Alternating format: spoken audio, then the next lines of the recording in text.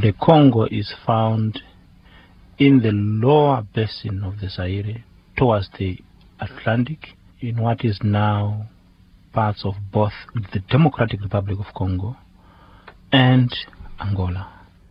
Dr. Innocent Pikarai, Zimbabwean historian and archaeologist. Professor Suindula believes that the early origins of the Congo take us back 4,000 years. But how was the transition made from a Stone Age Bantu society made up of different groups to an Iron Age state with a strong ruler presiding over an extensive territory through an intricate web of alliances?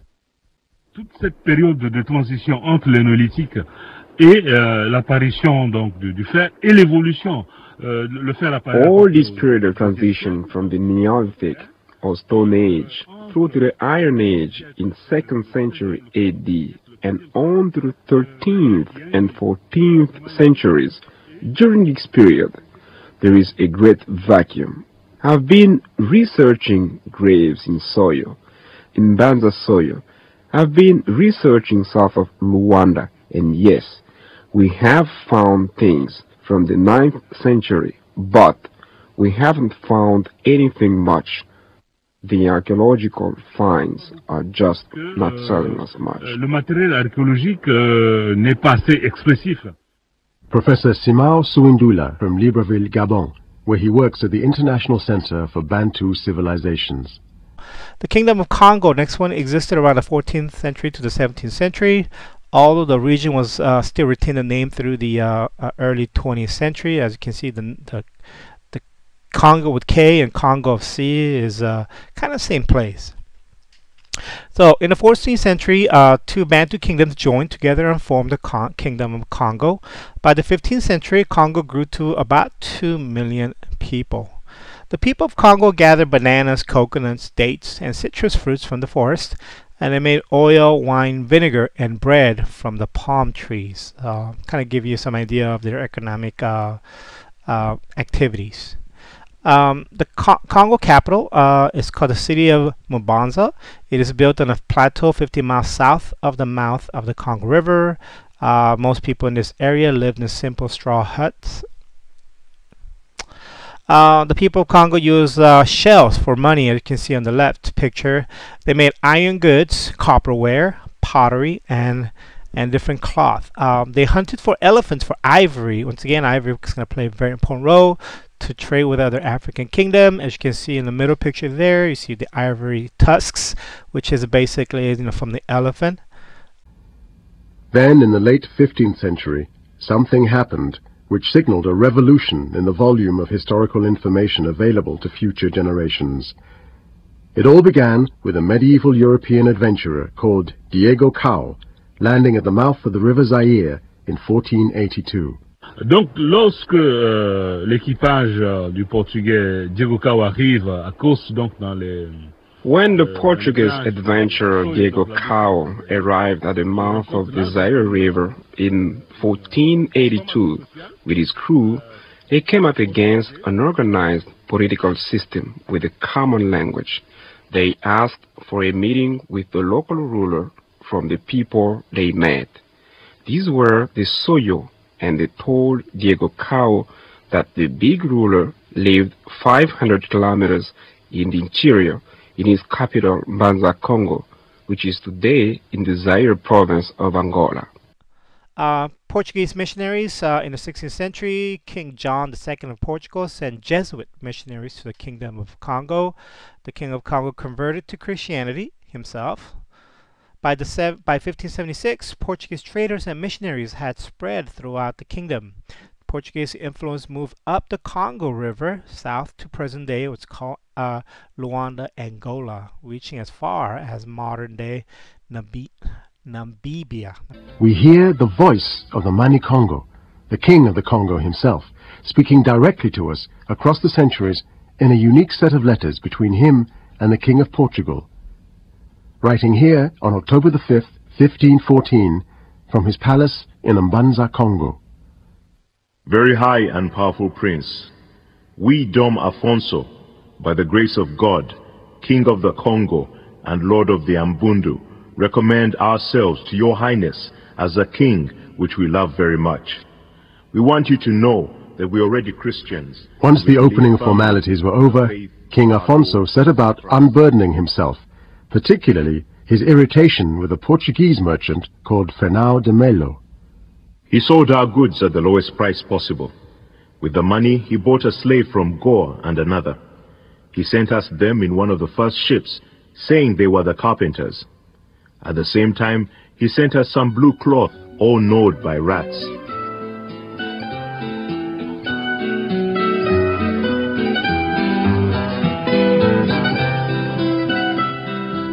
The Portuguese, for their part, were amazed at the extreme piety exhibited by the young King Afonso when he had come to Portugal the previous year.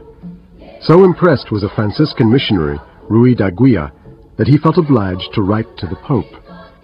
It seems to me from the way he speaks that he's not a man, but rather an angel, sent by the Lord into this kingdom to convert it. For I assure you, it is he who instructs us. He devotes himself entirely to study, so it often happens he falls asleep over his books, and often he forgets to eat and drink in talking of the sins of our Lord.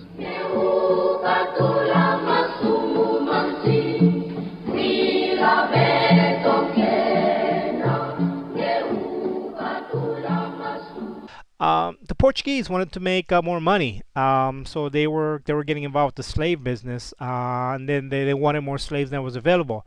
So they began supplying guns to different villagers to start civil wars. At this time, King Afonso I wrote to King John asking him to stop the slave trade, because some kings realized this is getting bad. This is pretty bad here. Sir, there is in our kingdom a great obstacle to God. Many of our subjects crave the Portuguese merchandise which your people bring to our kingdom so keenly. In order to satisfy their crazy appetite, they snatch our free subjects. They even take our noblemen and sons of noblemen, even our kinsmen. They sell them to white men who are in our kingdom, after having transported their prisoners on the sly in the dead of night. Then they are branded. The white men allege that they have bought them, but they cannot say from whom. You were talking about earlier that there are certain African leaders at the time that we should pay more attention to and talk about. Who were some of the African leaders who stood out at the time as people who were saying basically, no, this can't happen? I mean, I suppose 2 or 3 figures come to mind, and if we deal with them in terms of the earliest kind of periods, King Afonso of the Congo, I mean, we shouldn't use that name because that's the name given to him by the Portuguese that he might have adopted. Yes. His name wasn't King Afonso, but anyway, let's use that. That's what he's known to history as. But he came to the throne in the Congo, around early 16th century. But he wrote, and he was literate, he wrote a number of letters which still exist, protesting at the slave trade. Afonso I appealed to the Portuguese to stop trading with his African rivals because, quote, he said, merchants are taking every day our natives, sons of the land and sons of our noblemen and vassals, and our relatives because the African thieves and men of bad conscience grab them, wishing to have the things and wares of this kingdom. So great, sir, is the corruption and licentiousness that our country is being completely depopulated. It is our will that in these kingdoms there should not be any trade of slaves nor outlet for them. Instead, in 1540, instead of listening to request of King Afonso I, King John sent more guns, and that eventually leads to the collapse of the Kingdom of Congo. Neighboring kingdoms, which had once formed its network of alliances, began to form their own unilateral treaties with the Portuguese, and the exodus of men and women across the Atlantic to service the slave plantations of the Americas proceeded relentlessly, reducing the equatorial basin in parts to a wasteland. The year is 1526. The charmed relationship between the Bakongo and the Portuguese is drowning in a tide of greed and cruelty, and the trade in slaves, which had originally given the money Congo the purchasing power to buy foreign goods, is now increasingly out of his control, and worse, robbing the kingdom of its best men. The money Congo, King Afonso I, is unhappy. The other person who comes to mind within the same kind of region is, of course, Queen Nzinga. She, in fact, of course, comes to power in Ndongo. And in some ways, we need to locate her in the kind of destabilization of the Congo, because Queen Nzinga's kingdom was initially a tributary kingdom to the Congo. That the Portuguese encouraged her to break away. She comes to power in the destabilization that takes place in the 1620s, roughly 1624, and for 30 years or so, she leads a campaign against the slave trade. And it's really only with her death that the situation is in fact created whereby the Portuguese can in fact now, as it were, install their own puppet leaders in some of these places. So Queen Nzinga, I think, is a significant kind of figure. She's a powerful figure. She too, again, was literate. A number of her letters survive. And I would, of course, encourage listeners to really get into this kind of literature. Okay, it's up to us to make that available. Yes. Now, those written by King Afonso, by Queen Nzinga, and of course, Queen Nzinga, her father prepared her to be the woman and the leader that she was.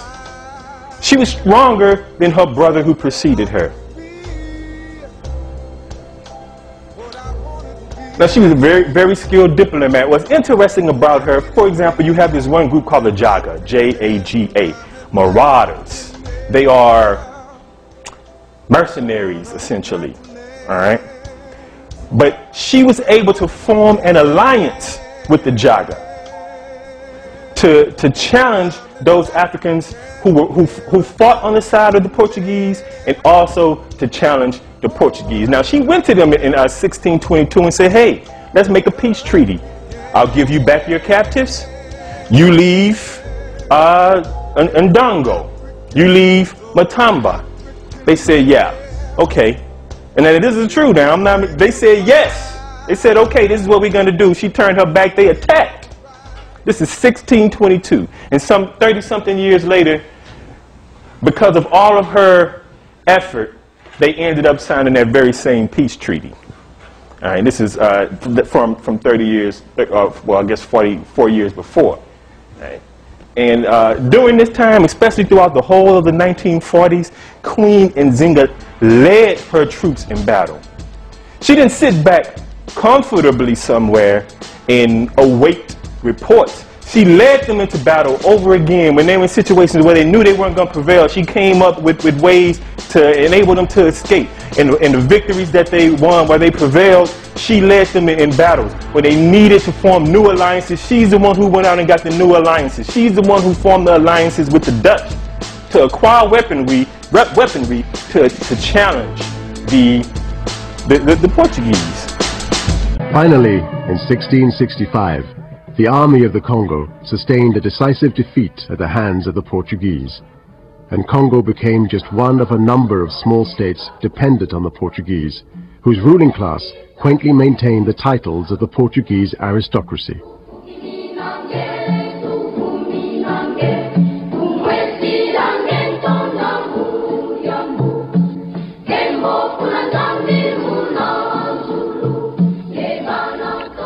The arrival of the Portuguese signaled the end of one of the biggest equatorial states in Africa.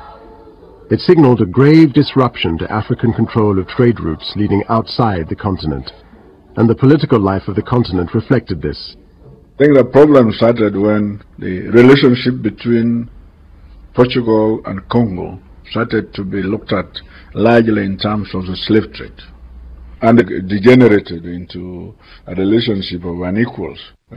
Portugal was even questioning the right of Congo to send ambassador now, and increasingly looking at Congo as really a colony and not a sovereign state. Professor Bethwell Ogot of Maseno University in Kenya. On the 2nd of July 1706, in Mbamza, Congo, the city of the Congo Kingdom, a 22-year-old young woman was burned alive for the revolution against slavery. Her name is Kimpa Vita, the mother of the African Revolution. C'est comme ça que je la vois, une jeune femme audacieuse, courageuse, qui s'est sacrifiée pour ses idées, pour son peuple, et qui était une espèce de porte-flambeau de la liberté des peuples africains. C'est très moderne en fait, l'image de Kimpa Vita est très moderne, parce qu'encore une fois, je dirais que chaque génération il y aura toujours des personnes qui vont dénoncer les injustices. Il y aura toujours des personnes qui vont se dire, tiens, un autre monde est possible. Mbavika, je pense qu'elle a compris qu'en fait, il fallait ne plus accepter la condition des Noirs dans son pays et donc de se révolter quelque part. Et ce qui était très important aussi pour moi, c'est montrer aussi qu'en règle générale, souvent, le changement de société provient aussi des jeunes. Parce que quand elle a pris conscience qu'elle pouvait justement mettre en question la société dans laquelle elle était assez jeune. Et donc elle a créé ce mouvement derrière elle pour dire voilà, soyez fiers de ce que vous êtes, soyez fiers de la couleur que vous avez.